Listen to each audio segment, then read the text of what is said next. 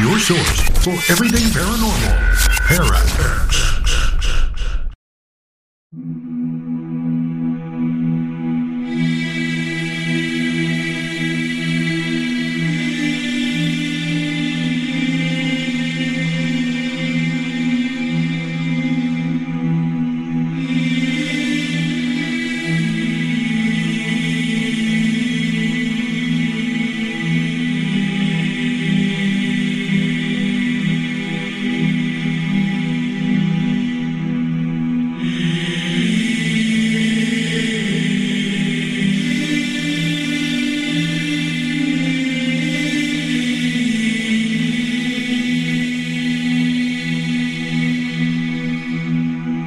Throughout the ages, history has been altered by word of mouth and the misrepresentation of those who might not have been present when some of the world's most significant events took place.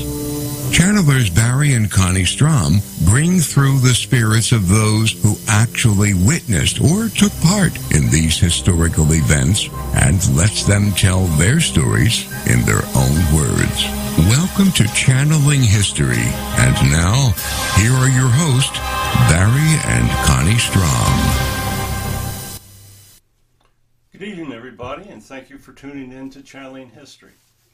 We're the only show where we speak to guests that are no longer with us and are on the other side. And we are brought to you on Sundays by the Parax Radio Network. I'm Barry Strohm, your host, and I'll be doing the channeling tonight. Now, if those of you that have been listening to us before realize we usually start out with a small disclaimer. And we usually have no idea how the spirit guests will answer the questions or give opinions. Now, tonight, the disclaimer is going to be especially appropriate because our guest is John Wilkes Booth. And he had some really strong opinions in life, especially about slavery and Abraham Lincoln. So the opinions or statements voiced on our show are the channeled words of the spirits or angels and do not necessarily reflect our opinions, those of the Parax Network, or any of our sponsors.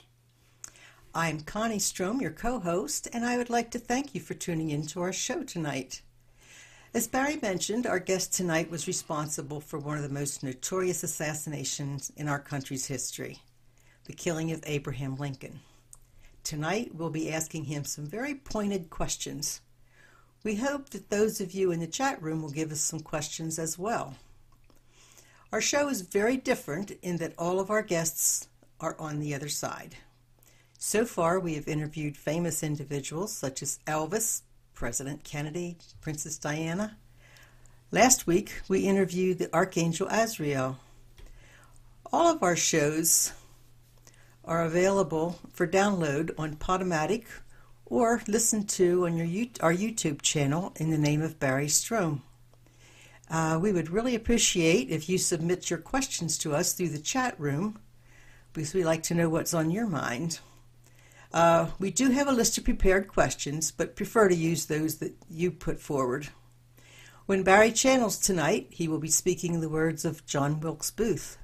They are definitely not his words, so if you do not like what you hear, please do not blame the messenger.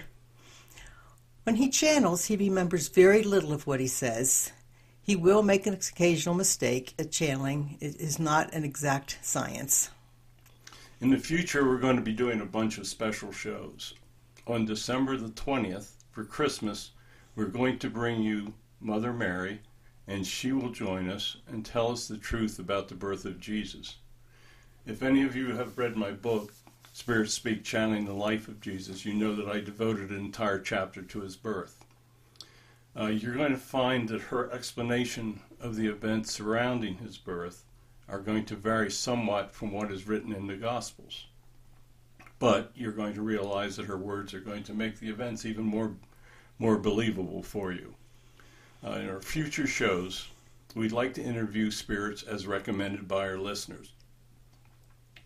Please submit your suggestions for future shows or questions for our guest tonight. Well, not tonight, it's too late, obviously. But if you would have recommendations for next week's guest, send them to our email, which is channelinghistoryonparax@gmail.com, and that's channelinghistoryonparax@gmail.com. Now tonight is going to be a very interesting show. You're going to have the opportunity to submit questions to the soul or spirit of the person that killed President Lincoln.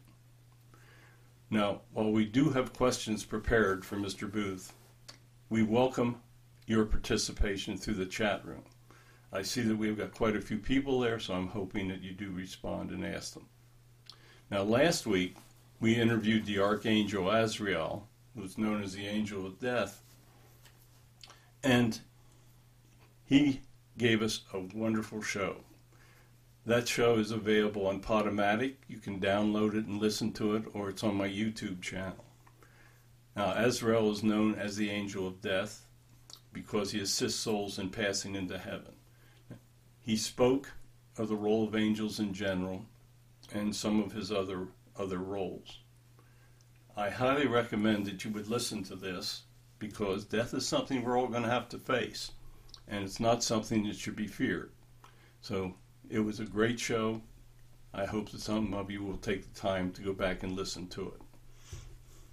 Okay, as Barry said, I believe all of our previous shows are available on our YouTube channel, and that's in Barry Strohm's name. When we begin our channeling tonight, I will ask the questions, and Barry will answer the questions in the words of John Wilkes Booth. Barry devoted a chapter in his book, Spirits Speak of Conspiracies and Mysteries, and tonight you will hear the true story, which is not written in the history books. We're going to correct history tonight, where Mr. Booth is. In the future, we plan to bring you more very interesting historic figures and archangels. We will speak with Gabriel, Michael, and Metatron, as well as others. If you've listened to our show, you know that before we channel, we always say a prayer of protection. There is definitely evil out there, and once we open a channel, we want to make sure that we're protected, as well as listeners can use a little protection themselves. So Connie will now say the prayer, and then we'll get on with our channeling with Mr. Booth. God, please grant us your wisdom and protection. Grant us the knowledge that we can handle and keep us safe from all things that will harm us. Keep the messages positive and pure love. Keep us safe from our own ego. We ask these things in the light of the seen, the unseen, and the honesty of God. Amen. Okay, Mr. Booth, would you like to begin with a message for our listeners? Yes. I was actually quite shocked that the guides came and asked me to come and answer questions for you tonight. It has been a long time since I committed the crime of killing President Lincoln. Things were much different then, and there was much hatred around. Sadly, I let myself be influenced by the terrible hatred and committed a crime that I found out was the worst thing that could have taken place for the South. After I killed Lincoln, the politicians took it out on the people, and Reconstruction was a terrible thing for the people that I loved in the South. I know that I did wrong, and I can tell from your questions that I will be answering that we will discuss many of the points. I wish that I had the decision that I made to do over, but sadly I don't. So, anyway, here I am. I hope that people will learn a lesson from what I did and understand that hatred is a terrible thing, and it can destroy not only the life that you are living, but have a huge influence on when your soul arrives back on the other side. And when the soul wishes to return, it will also have a huge influence on the karma of that future life. Okay, when you arrived in heaven, what happened? When I arrived in heaven, I was met by my guides, and they were very pointed in telling me that I had done a terrible thing. By the time I arrived in heaven, I understood that what I did was very wrong. They informed me that I would be sent to a lower level, to a lower realm in heaven, where I would have to contemplate what I did and understand the terrible harm that I had caused. I was sent to that level, and it was not until tonight that I've been allowed to come back and actually discuss things with other individuals. Okay, which level were you sent to? There's 7 levels. I was sent to the first level. It is not a good place to be. There are many souls there that have created harm to others and have done a lot of evil in their incarnate lives. It is a place of loneliness, and it is a place where you are not allowed to talk to your family members that have been deceased, and you're counseled by your spirit guides, and you spend an immense amount of time feeling regret for the way that you wasted your incarnate life. It is possible, as I did, that stupid decisions can ruin many good lives.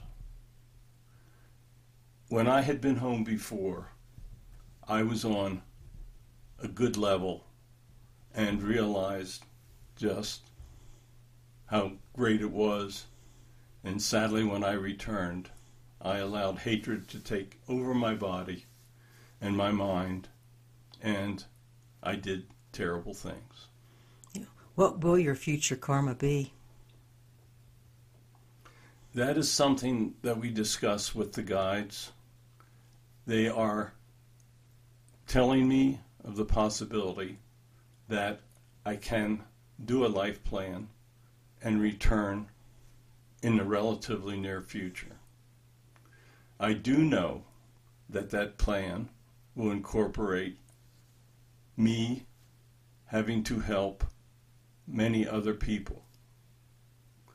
Many of the souls that I harmed have returned in lives, and I will actually have to seek out those souls and do kind things for them.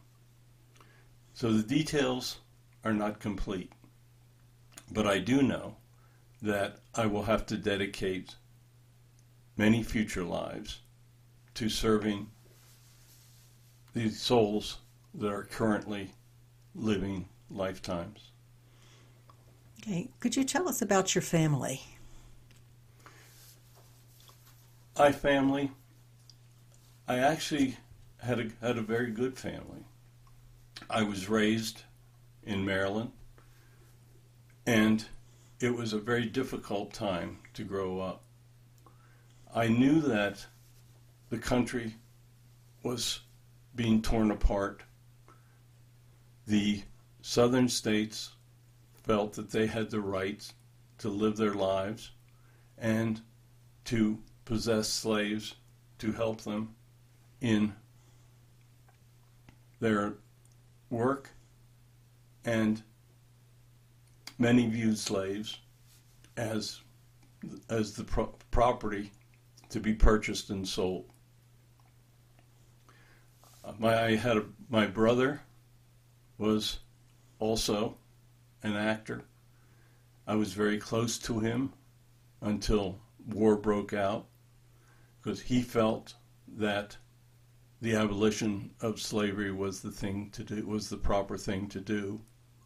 And I felt that the rights of the southern states were to be preserved. So I cannot blame anything on my family. I made the decisions myself, and I felt that my free will was most important. Okay, what was your opinion of slavery at the time?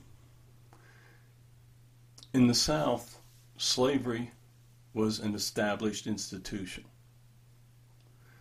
The large plantations that grew cotton could not have existed without the existence of slave labor.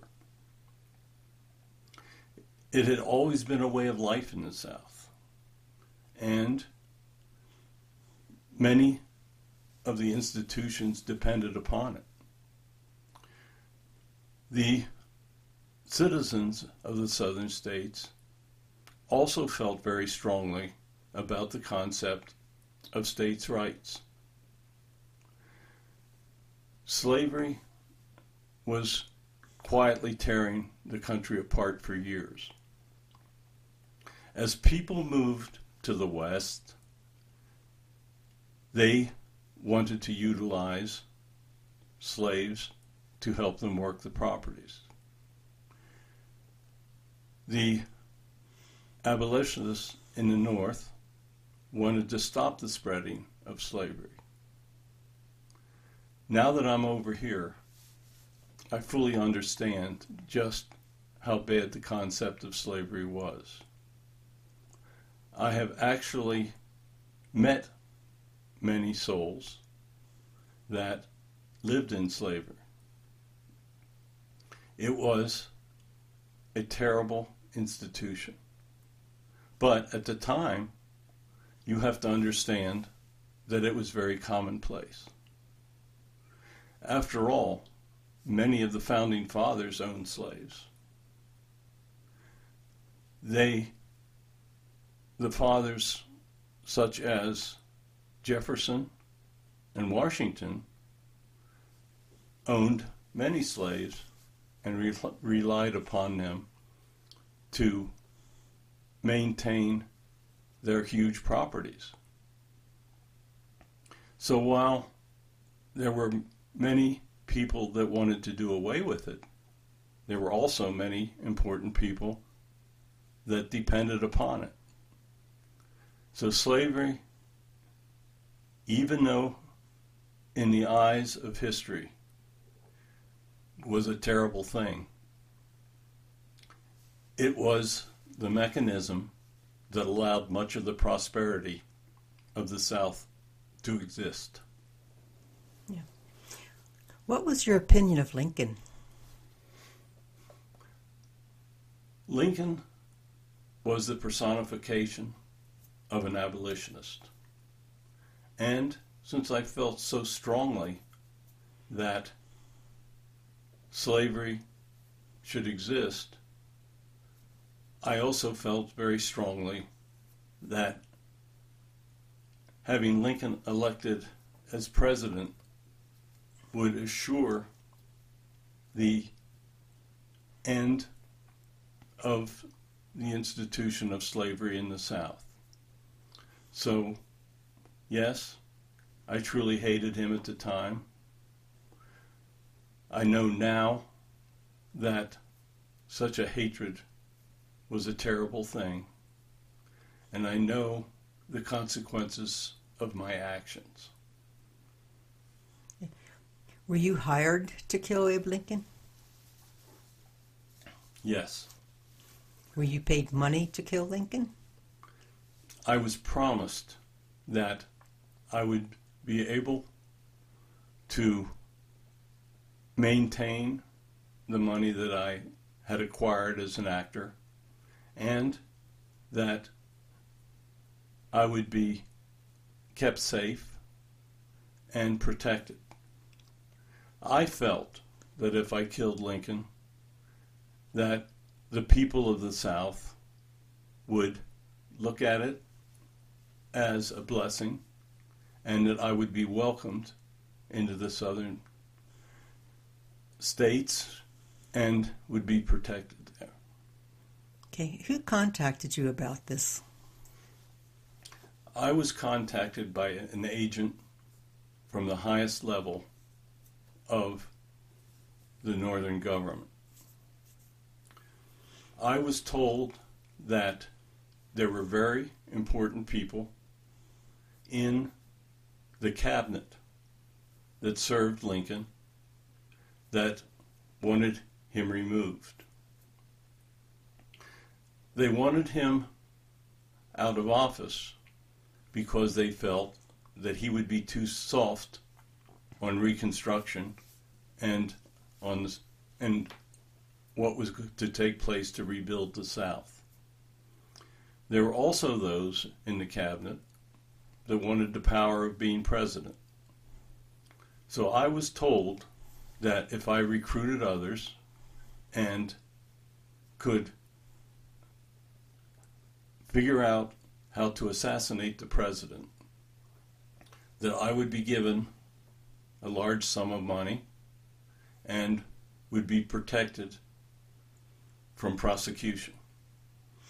Okay, we started getting some questions from our chat room, so here we go.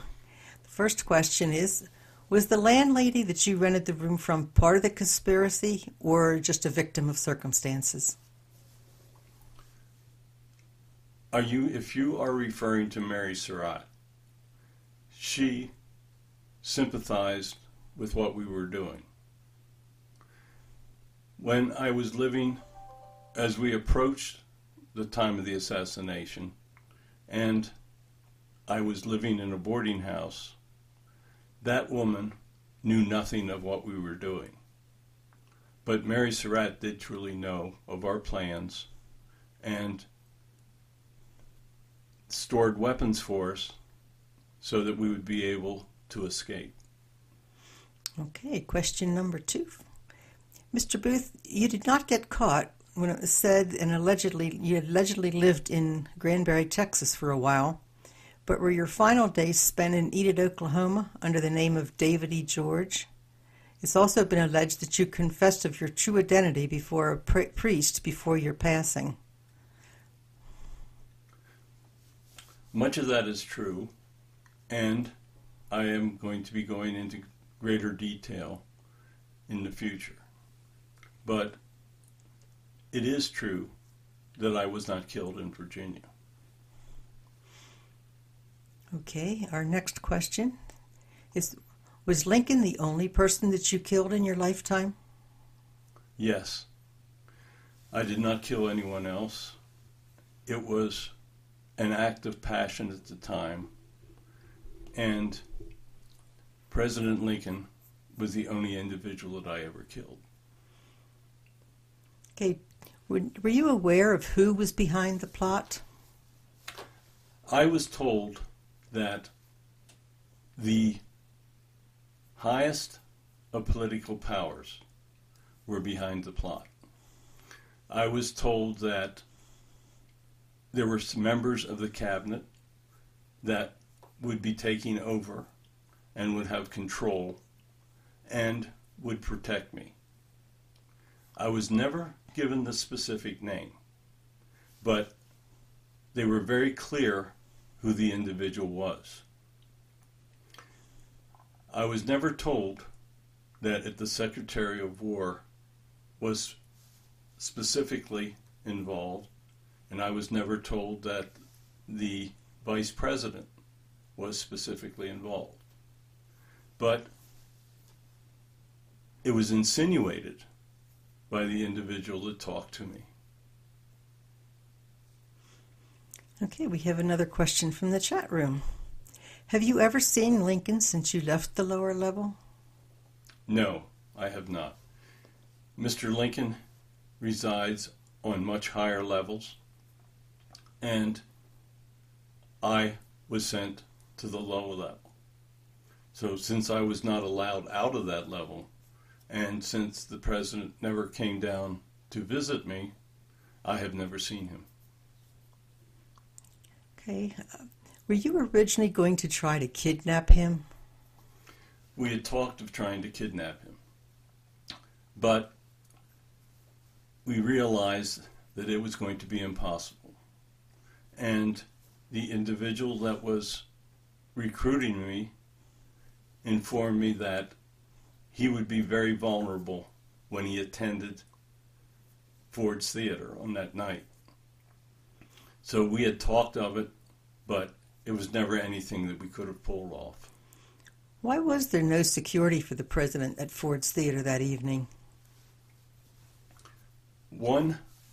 An individual took the security guard to a bar across the street and assured him that all would be well with the president. So that was part of the diversion. That was actually done by an agent of the people that hired us to do the assassination. Did you break your leg when you leaped to the floor at Ford's Theater? When I leaped to the floor, I sprained my ankle. It was not until later that, while I was trying to escape, that my horse actually fell and I broke my leg in the fall.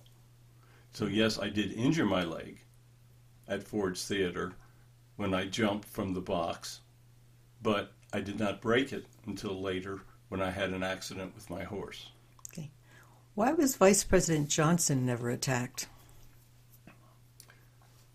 There was a story that President Johnson was to be killed. However, Vice President Johnson was part of the conspiracy. He was one of the main people that was behind the assassination. So a story was prepared that he was actually a target of the assassination, and that was used as a diversionary tactic so that he would not be suspected as being involved. So how did you ever escape out of Washington, D.C. after that? The Secretary of the Army, of the military, was part of the plan. He arranged that the bridges out of D.C.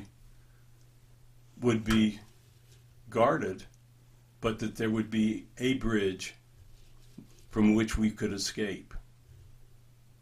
So it was the Secretary of the Army that actually laid the plans, though, so that I would be able to get out of town. Okay.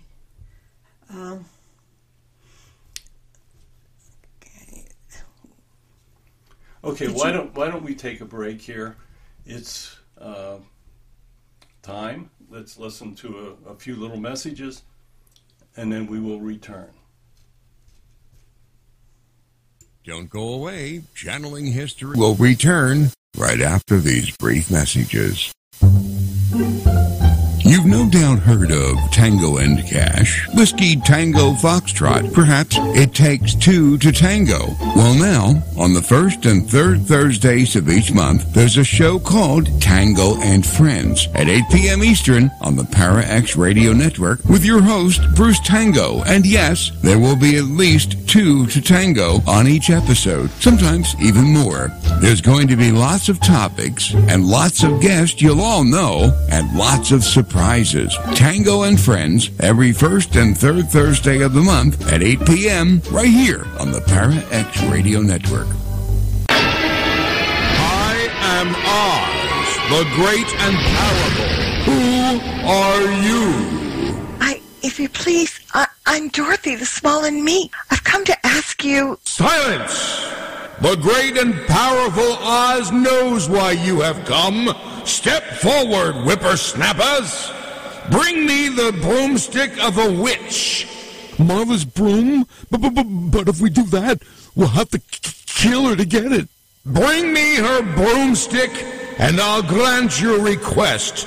Now go. But what if she kills us first? I said go!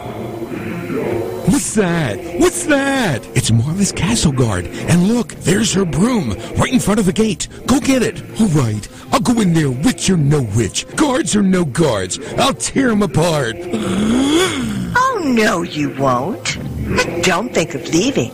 My little party's just beginning. I always stir my cauldron Thursday nights at 9 p.m. Eastern on the Para X Radio Network. Now back off from that broom or I'll turn you into Toto's chew toy. I do believe in witches. I do. Have you ever wondered what Jesus and his followers would say if you could receive their messages today? In his new book, Spirits Speak, Channeling Jesus and the Holy Spirits, channeler and author Barry Strohm answers those questions for you. Using his gift of spirit communication, he brings you messages from such Holy Spirits as Moses, John the Baptist, Mary Magdalene, Mother Mary, Jesus, and even Mother Teresa and the Reverend Billy Graham. They discuss topics that are important for contemporary life in these troubled times. Spirits Speak, Channeling Jesus and the Holy Spirits is available on Amazon, Barnes & Noble, and other booksellers. Signed copies are available on the author's website, spiritspredict.com. After reading this book, you will never again say, "What would Jesus say or do?" Para X Radio.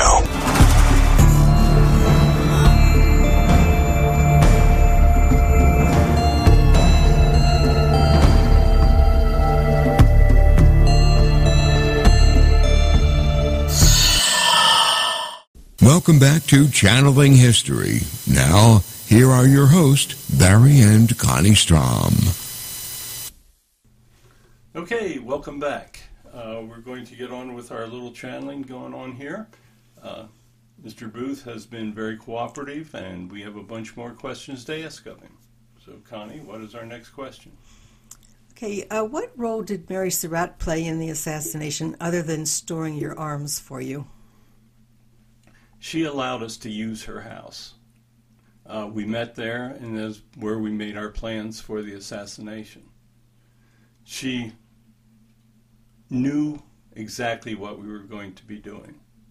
So even though many believed that hanging was a bit severe for her punishment, she was actually part of the conspiracy. She did allow us to hide weapons in her home, and she allowed us to meet, and we spoke freely in front of her. So there was no doubt in her mind what we were about to do. So that's why she was hung. Well, part of the reason she was hung was to keep her quiet, because she would have heard about us talking about the important people that were behind hiring us to carry out the plot.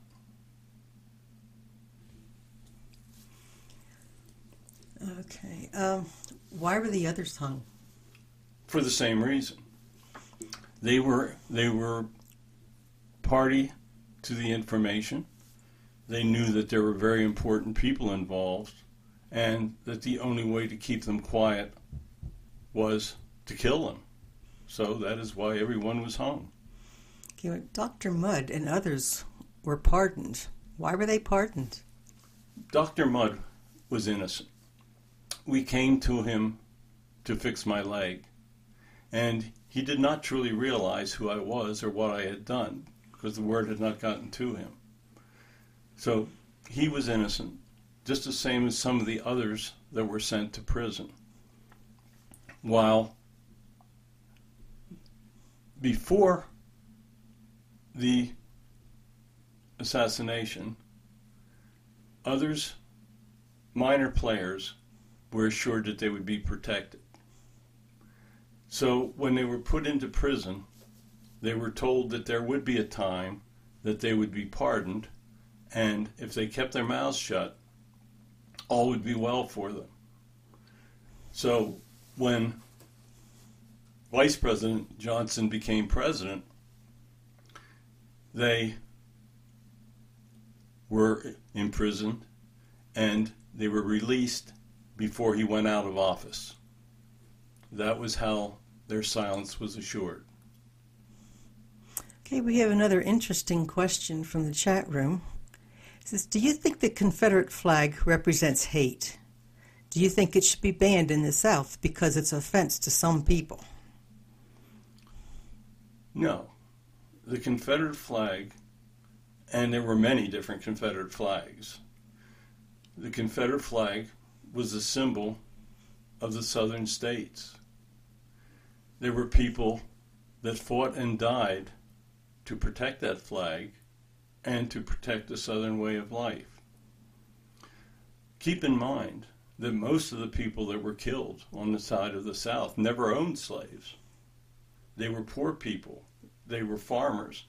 But they felt strongly that the South should have their states' rights preserved. So the symbol of the flag is not a symbol of hatred. It is a flag that many thousands of people loved and fought to preserve.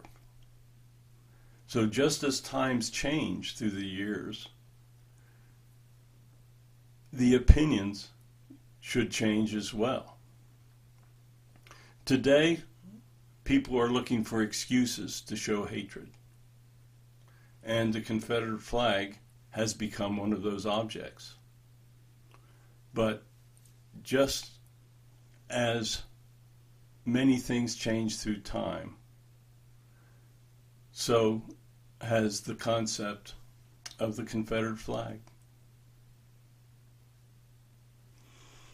Okay, was the Confederate Secret Service involved in the plot to kill Lincoln? We had discussed this with the Secret Service. I met with them in Canada, and they decided that it was too risky to become involved. And we knew that there was going to be nothing they could do to help us. So when we were approached by the representative of the cabinet members, we felt that we could be secure in our plan and that we would be protected. Yeah. Okay, we have another quick question from the chat room. Was Lucy Hale your secret fiancée? Yes. I knew Lucy, and I did care deeply for her. So she was a secret fiancée. We were intending to marry.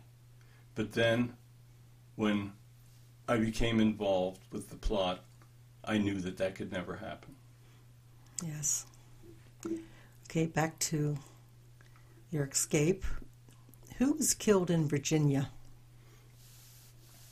The Army had captured a Confederate captain, and he strongly resembled me.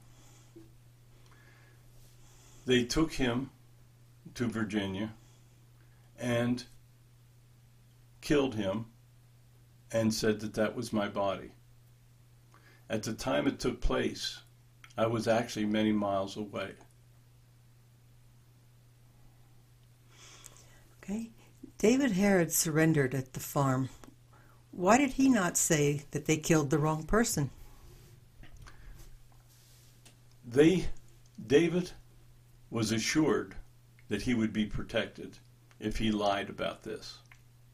This was going to be part of the overall plan.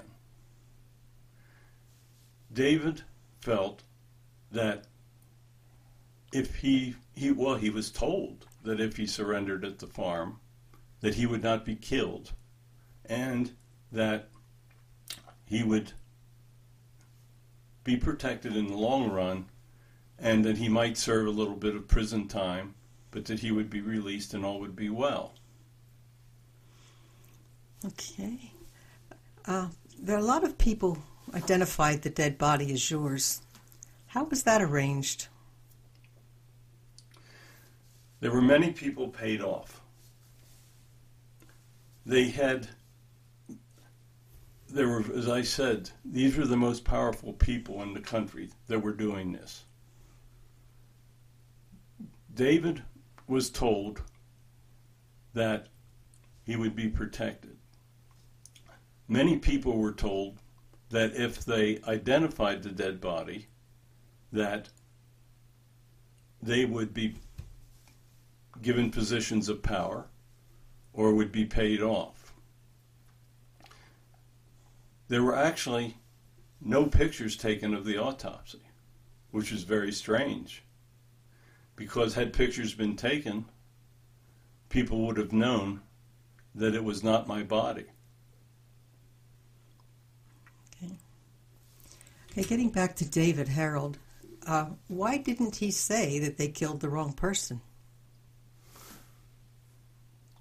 As I said before, he had been promised safety and that he would be protected. What happened was they hung him to keep him quiet.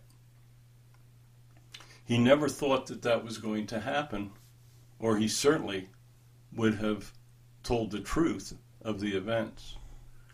But once David was put on trial and hung very rapidly, obviously there was nothing he could do. Yeah. Okay, back to our chat room. I think you might have answered this before, but how did you feel about yourself after you assassinated the president? Immediately after I assassinated the president, I felt that I had done a great thing for the South. I felt that by killing the president, that it would put the government into turmoil, and that our army, at the time, General Johnson was still fighting, and I felt that it would give our army a great advantage. I did not realize that Johnson had actually surrendered prior to me killing Lincoln. Okay, another question from our chat. You are from a family of famous actors who subsequently returned to England. Did you have any contact with your family after the shooting? And did you ever return to acting? No, there was no way I could return to acting. I was too well known, and I cut off all contact with my family for fear that they would be drug into the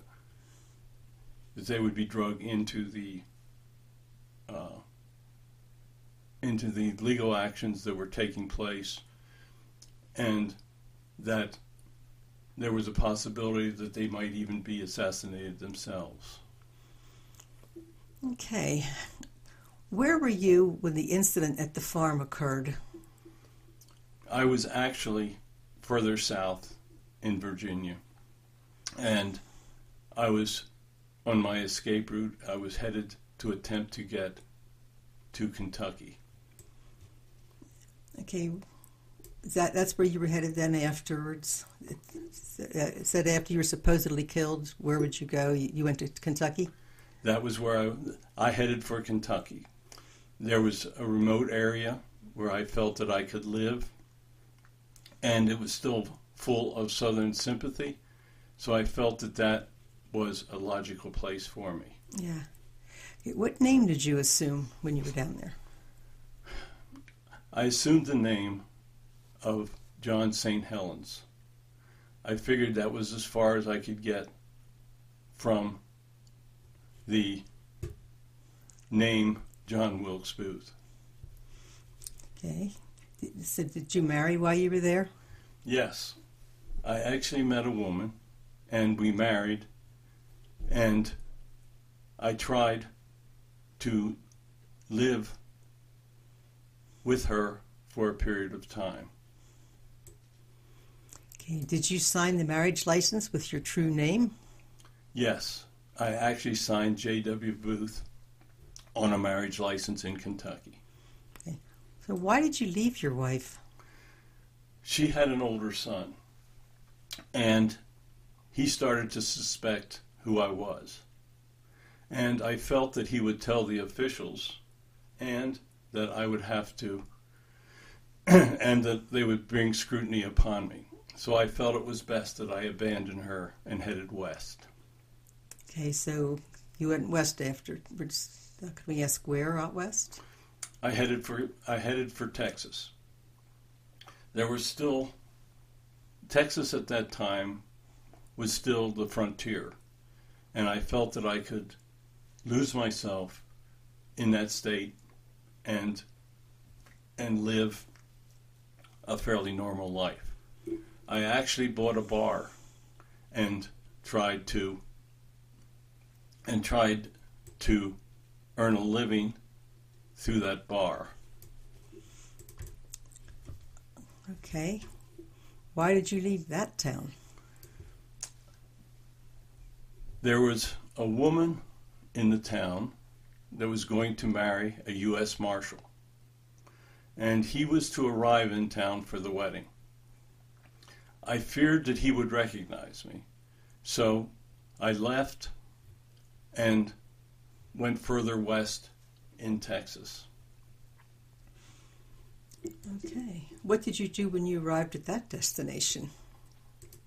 I tried to work at odd jobs. I did some painting, did some different things.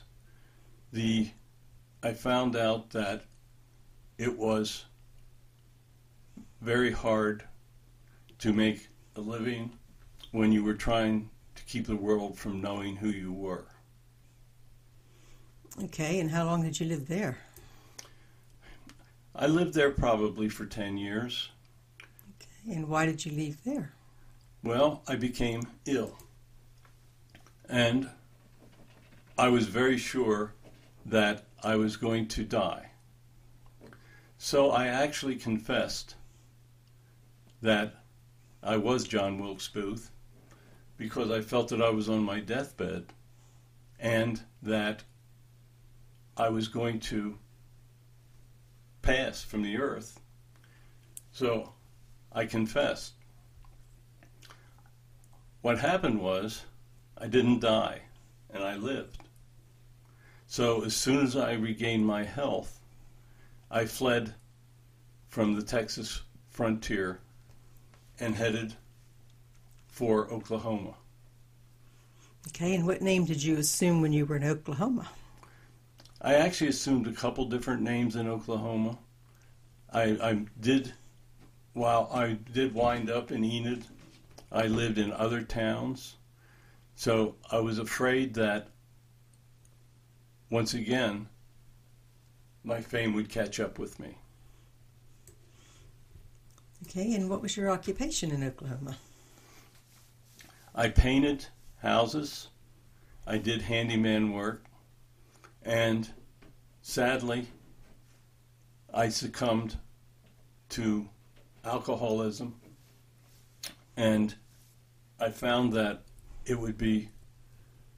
I was trying to bury my memories and all the sadness that I had caused by drinking, and I also had access to some drugs at the time.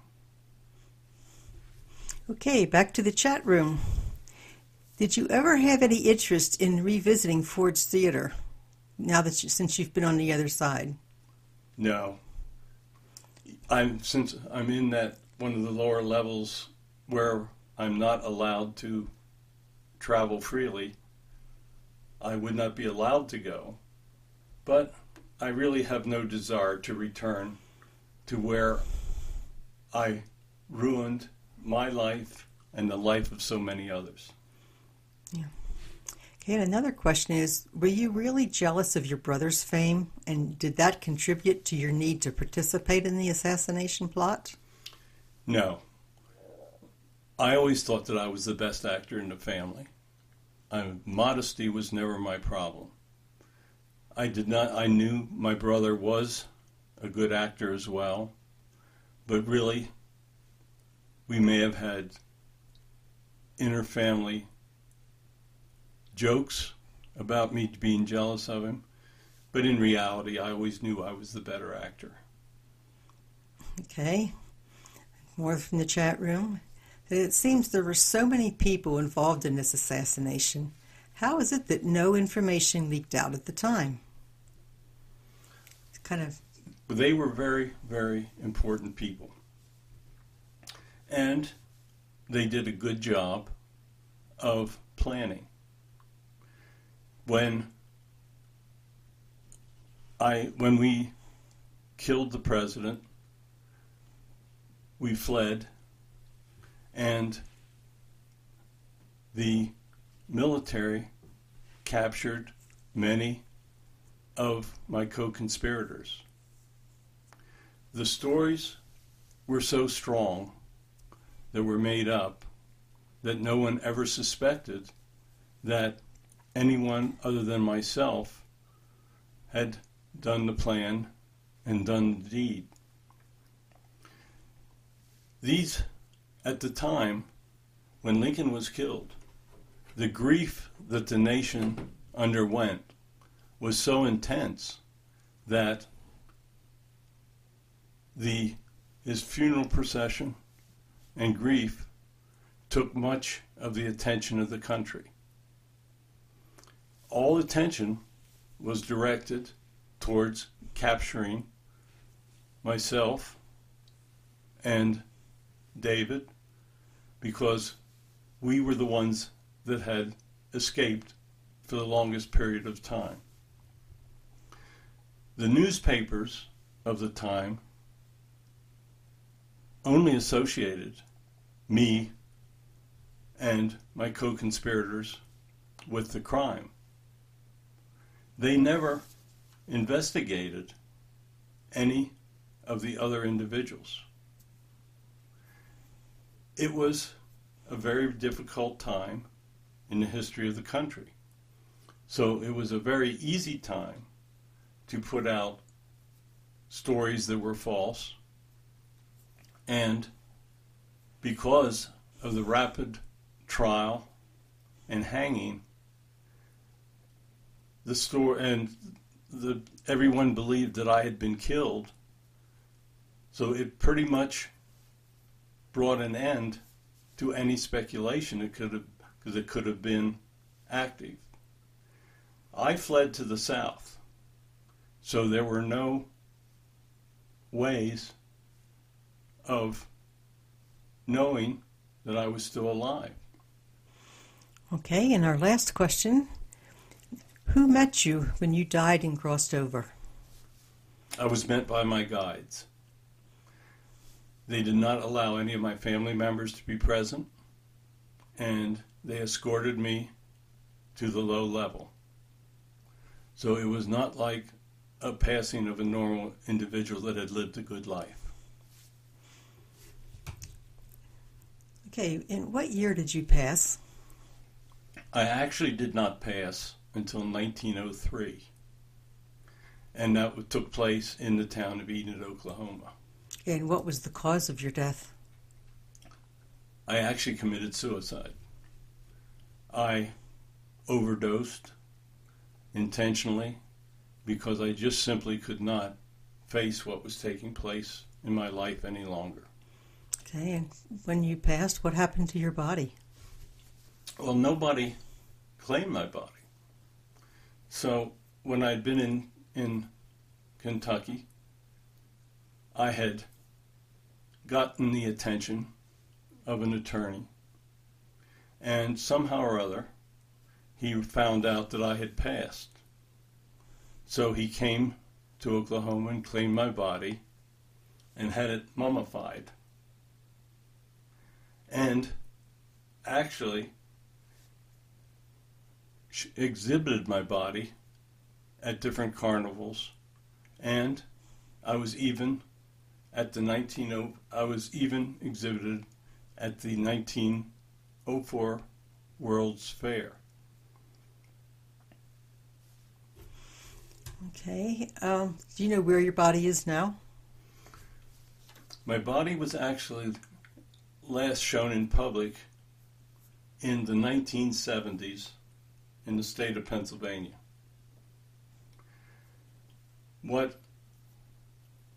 At that point, the Carnival, who owned my body, was going out of business and simply buried it in a landfill. So I guess that is a fitting end to my story. Okay. Mr. Boothby, thank you so much for your honesty. Do you have a final message for us? Yes. I would like to tell people not to be overcome by hatred. Hatred ruined my life.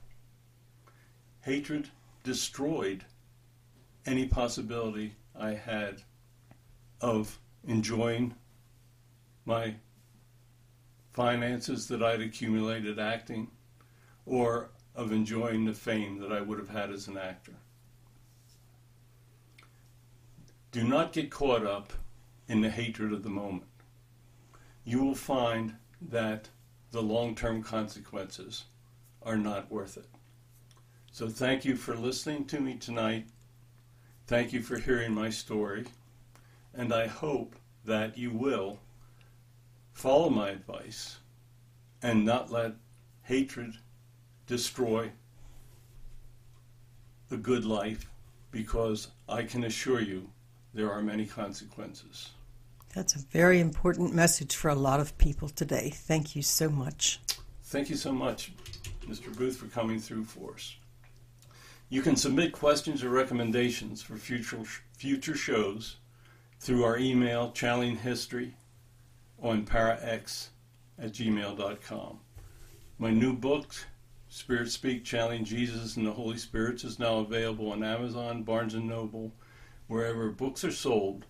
And this book is now available on Kindle for immediate download. If you want a signed copy, they're only available through my website, spiritspredict.com, or wordsofgodthenandnow.com.